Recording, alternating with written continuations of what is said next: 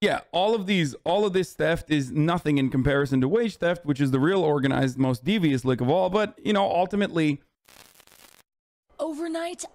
So this is what's popping off right now. You know, holidays are around, and some of you don't have a lot of money to get expensive gifts for your family, but you want to still celebrate the holiday season. So what do? Well, apparently smash and grabs are all the rise right now. Okay. And this is a big deal. Okay. Big deal. Big deal. Every local news story is about this. Okay. If you go on local news, dude, if you go on local news, everyone is talking about just like robberies that are occurring, robberies that are occurring, robberies that are occurring, robberies that are occurring. Louis Vuitton stores ransacked. And apparently there's like organizations, or there's like a little bit more organizing behind it. It's like, it'll be like 80 people at a time. You know what I mean? I don't know how they're doing it, but like they're working hard, these people. Okay. I'm just saying, you know, I think video games are responsible for this. They think that you can loot it. You know, you can loot the store if you can get away with it. So let's take a look at this story. Another break-in, this one at LA's high-end shopping center, The Grove, leaving store windows smashed, the suspect still at large after a police pursuit. It comes after a separate string of smash-and-grab robberies in Northern California. Get on the sidewalk! From the heart of San Francisco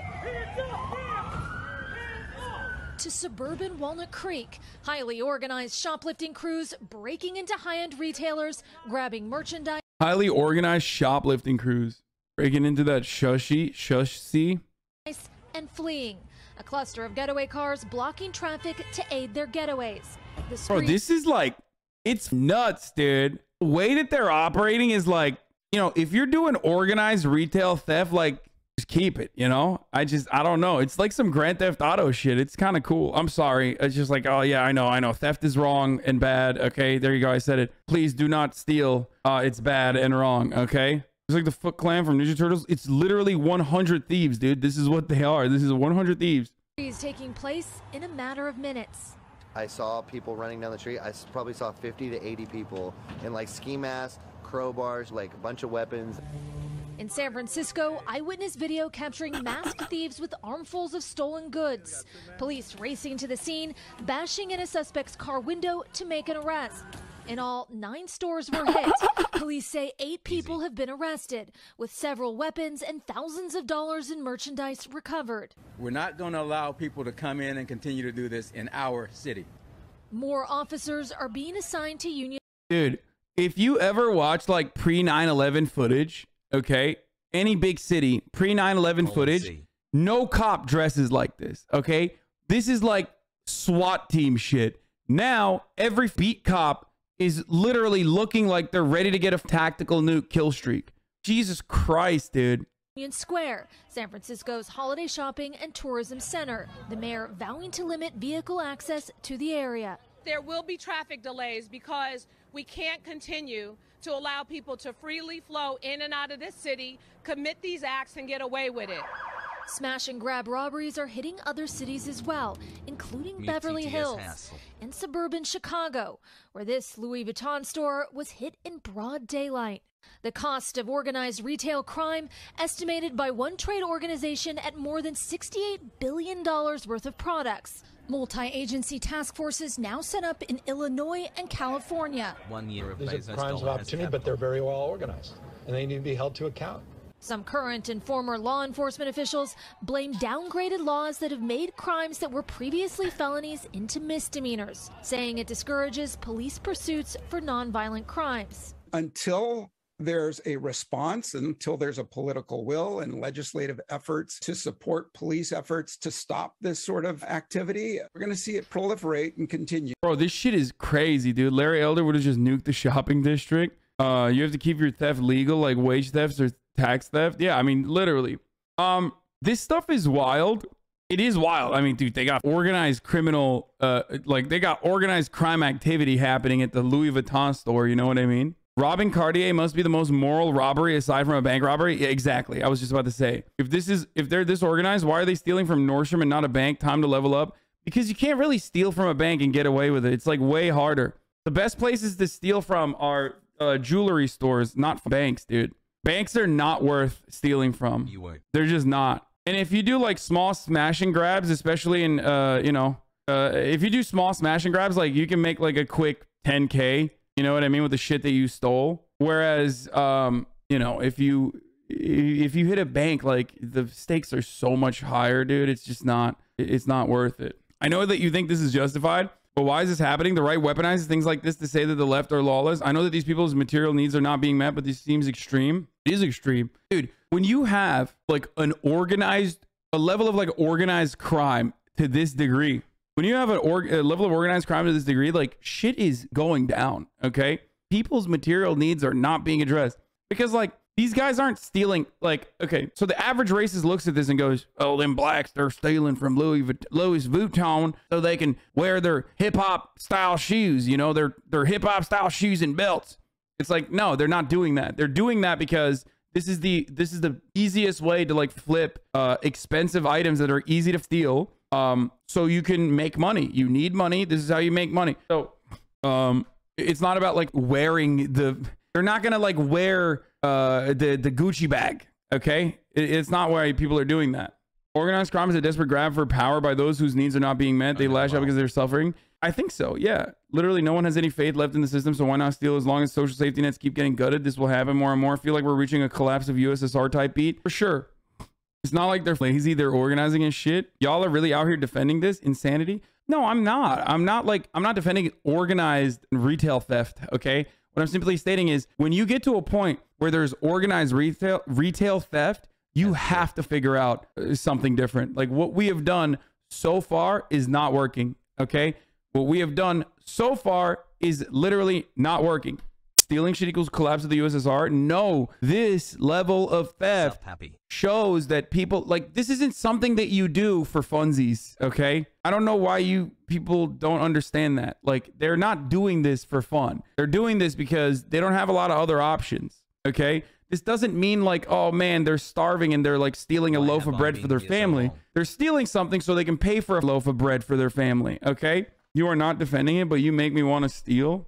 There are people who steal for fun. Talk to some criminals. Yeah, of course there are people who steal for fun, dude. That doesn't mean that like crime is not a direct consequence of people's socioeconomic or material conditions though. So what? There are people who like, there's people who do shit, insane shit for fun. That doesn't, you know, doesn't change the reality of like, again, violent crime, for example. People murder for fun too. Serial killers exist. That doesn't mean every violent crime is not directly a consequence of material conditions. This clip will end up on Republican Twitter. Socialist Hasan, house owned, thinks stealing is good. Yeah, all of this theft is nothing in comparison to wage theft, which is the real organized, most devious lick of all. But, you know, ultimately, this is really scary. It's like you have an otherwise like supposedly liberal area and this kind of shit. Why didn't they just steal bread then? Hey, dumbass, how much bread do you think you can steal? Are you stupid? You know bread goes bad, right? Instead of stealing bread every time you need bread, you steal easily accessible handbags that you could sell for $1,000 a pop so you can buy bread for the whole month. How stupid can you be? Anyway, I see a few people in the chat saying that this is good, but front-facing employees at these businesses are going to be the ones facing discipline and cut hours due to the sheer volume and cost of goods. I do think I generally agree with your take on this. I mean, those people sometimes get in trouble for this sort of stuff, even though it's completely outside of their control. That's shitty. It's like saying steal a dime and you're a thief, steal a pension and you're a CEO. Yeah. I love when conservative dipshits say they're not stealing from a bookstore. Yeah, dude. Yeah. Can't wait to sell books that I stole for $10 a pop instead of literally one Gucci bag. That's it. Or one Louis Vuitton bag. Are you mad about bread or racism? Also, would be less mad if they stole bread, or would you still be upset? No, I wouldn't be. Dude, the reality is like, this is why people get super mad at me, okay? This is why people get super mad at me. Because when I see stuff like this, I recognize that, you know, something in everyone's brains, because we all want to live in like a world where there's, you know, some kind of order. Something in our brain says immediately, like, this is really wrong because this is a collapse. This is a collapse of that system. And it's true. This is a collapse of the way of the current way that we're supposed to be existing. Okay. It's chaotic, completely chaotic. And it's understandable to feel that way where you're like, well, this is fucked up. Okay. But when I look at that, when I look at the situation like this, my immediate inclination isn't to be like, well, what the fuck? I mean, I see it and I recognize that it's fucked up as well. But my immediate inclination isn't like, we need to give cops 100% of the budget of the city instead of just 40 to 50% of the budget of the city, okay, and start shooting fools in the street so that, like, what, the Gucci bags can be returned to their rightful stores, so that you know, the stores that actually want to keep the high markup that they have destroy them at the end of the season anyway, in order to create artificial scarcity. So I don't feel that way. I think that the right way to approach this situation is by making it so that not a single person has to literally get together in a Discord server with their friends and create an 80-person tag team organized retail theft group. You know what I mean? The only lesson that will be drawn is jails are too comfortable and sentences too short. Exactly. That's what people... The reality is, the worst part about this is not, like, in my opinion, when I see stuff like this, the worst part about this isn't like, oh no, they stole from the store or whatever. No one gives a fuck about that. I don't give a fuck about that. Okay. What I give a fuck about is this makes people slide further and further into reactionary approaches to dealing with crime. These people are cool. They don't use Discord. Okay. They use WhatsApp then.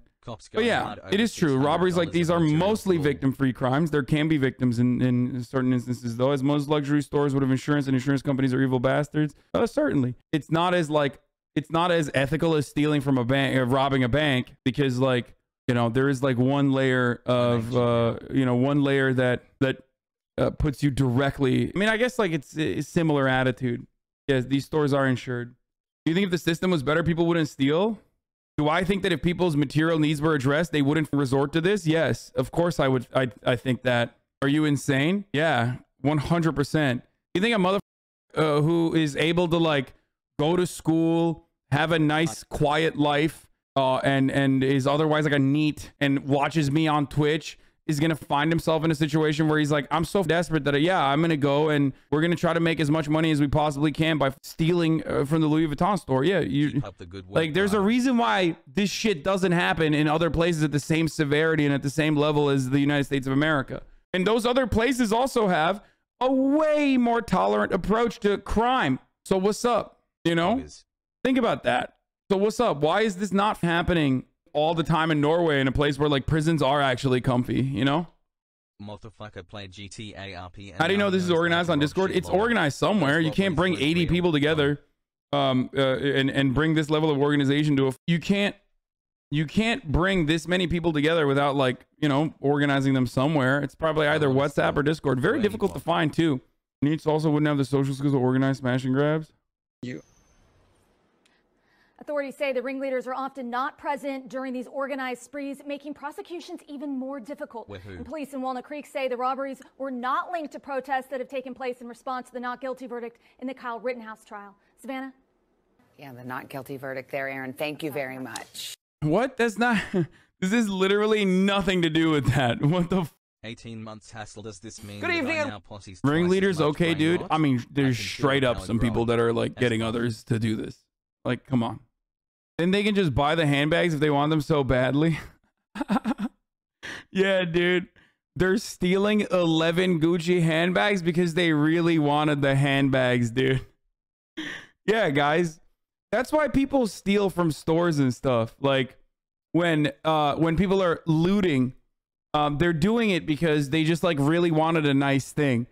No, dumbass. They're stealing so they can sell it. It's for cash. Okay? So they can buy shit. No, they steal the bag so they can eat them. No, not the bag, but, you know, a loaf of bread is, you know, not that expensive ultimately. You can't really, and it goes bad after a while. So you have to steal you have to steal to buy the loaf of bread. People think that this is like the olden days, you know what I mean?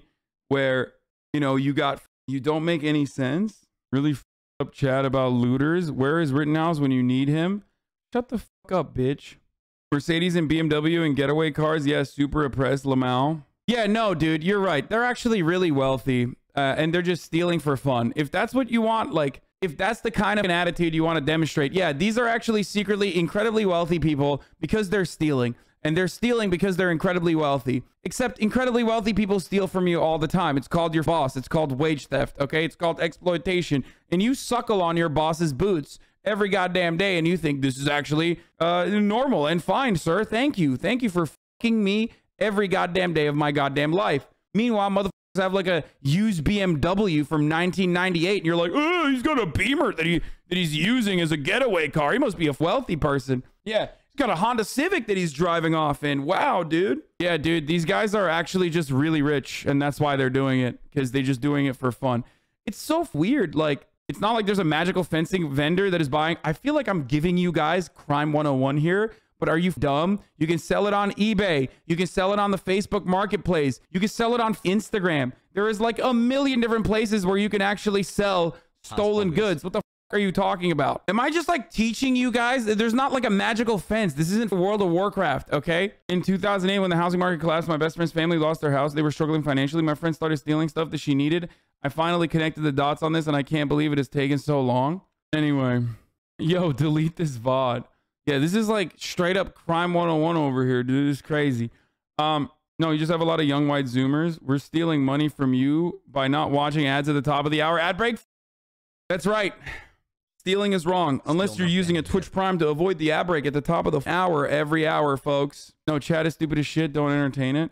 Yeah, at the top of the hour, there's a 60-second ad break. And if you want to deviously lick the ad break before we get to the Kyle Rittenhouse, Tucker Carlson interview, the television interview, all you need to do is subscribe. You can do that for $5. You can do that for free with a Twitch Prime as the ultimate devious league.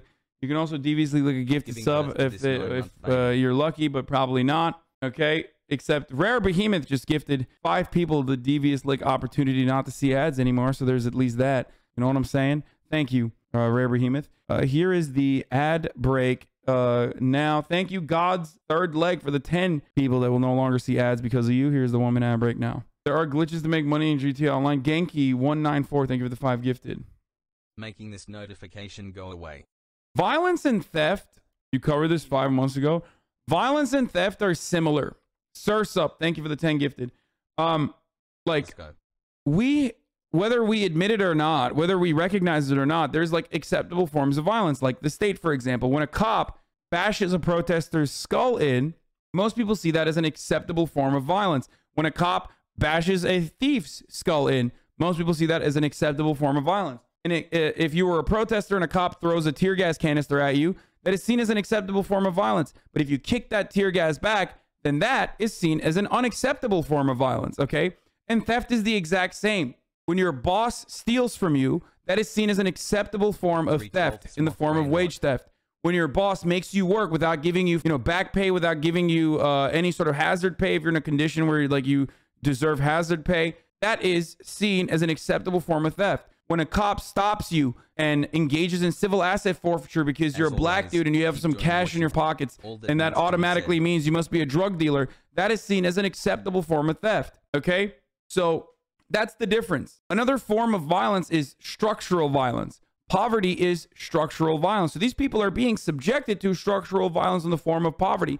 So the way to retaliate against that is by trying to survive. And the only way to survive in this circumstance for them is by doing the least like invasive, still traumatizing for the people that work at the store itself, but like the least invasive way that they can, make some money. And the way to do that is by stealing Louis Vuitton handbags so they can sell it. And most people immediately are like, oh, they're black. They're stealing it for themselves because, they're just black. And it's like, no, you're a racist idiot. They're not stealing it for themselves. In most of those circumstances, they're stealing it so they can sell it because that is a small item that is easily grabbable that can go for $1,000 depending on what you just grabbed. Okay? Just want to make sure that you understand that. And don't get duped by local news and like mainstream media into thinking like black people are just behaving in a ridiculous way, old trope, stereotypical way, whatever, stealing shoes or handbags because they want to wear it or whatever the fuck. They're stealing it because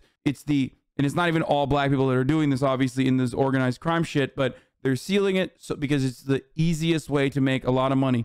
Okay? We're talking about how people steal things they need. No, I said people steal because they have needs. They have needs that are not addressed. Okay? 17 months. You steal a loaf of bread. You just have a loaf of bread for the week. And that loaf of bread goes bad anyway. You steal a Gucci bag. You can buy as many loaves of bread as you want. Why are you so obsessed that they're black? Because it's the common trope in local news. I'm not 100% sure, but pretty sure that kicking a tear gas canister back or even throwing it back at the police was considered self-defense in a legal case in Germany. It is absolutely, without a doubt, without a shred of a doubt, not considered self-defense in the United States of America. police have unironically charged protesters for using leaf blowers when tear gas canisters are tossed at them.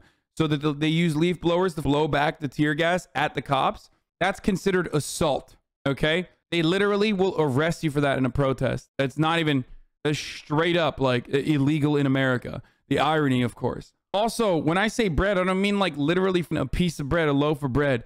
Bread I'm using as a substitute for food. But most importantly, like, even if you steal little, you know, even if you steal little things that you need from the convenience store, from the from, you know, your local CVS or whatever, that's not, you can't pay rent with that. What are you going to do? You're going to give your landlord the nice little Gillette shaving cream that you stole? No. You need to give your landlord money.